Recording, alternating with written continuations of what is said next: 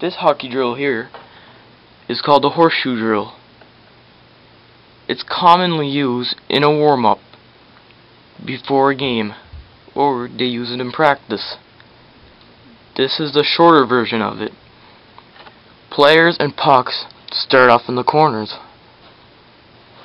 First player, doesn't matter what side, comes out without a puck, goes around the face-off circle. The player in the opposite corner passes it to the guy who went around the red face-off dot. The player receives the puck and shoots it on net. When he's done, he goes to the opposite corner.